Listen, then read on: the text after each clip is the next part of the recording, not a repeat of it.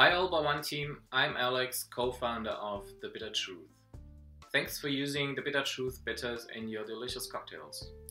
Used properly, bitters can make a big difference to your mixed drinks. They can make a good drink great.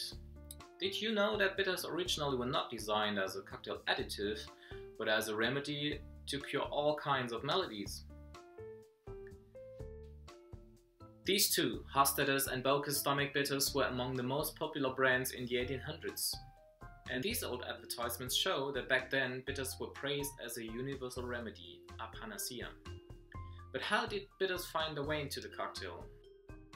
This is one of the first mentions, a kind of definition of the word cocktail, from a US newspaper published in 1806. And as you can see, cocktails needed bitters.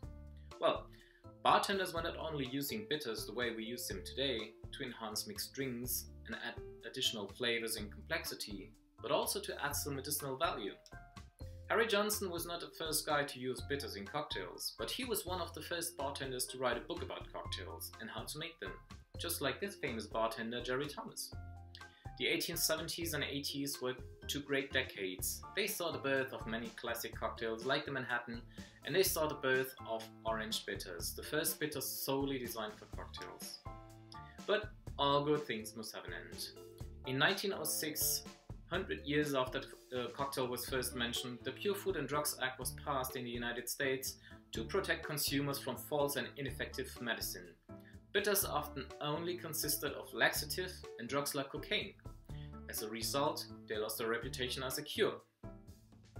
When Prohibition started in 1920, they finally vanished completely. For many decades, they played a minor role in the world of cocktails, until their revival at the beginning of the 21st century. In 2006, 200 years after the first mention of the cocktail, two German bartenders, Stefan Berg and Alexander Hauck, that's me, had the idea to create a line of all natural, classic and unusual bitters for all bar aficionados. Our intention was to give bartenders great tools to create even greater drinks. Over the past 10 years, we've also released a variety of fine liqueurs and the pink gin, which includes bitters, of course. For more detailed information, please visit our website, thebittertruth.com. I hope you enjoyed this little bitters excursion, and don't forget, the bitter truth for better drinks. Cheers!